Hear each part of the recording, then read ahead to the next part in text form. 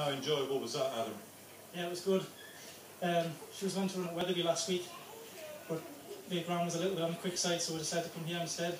She's done it. She just got lonely out in front from a long way out, so she's done well to stick out there.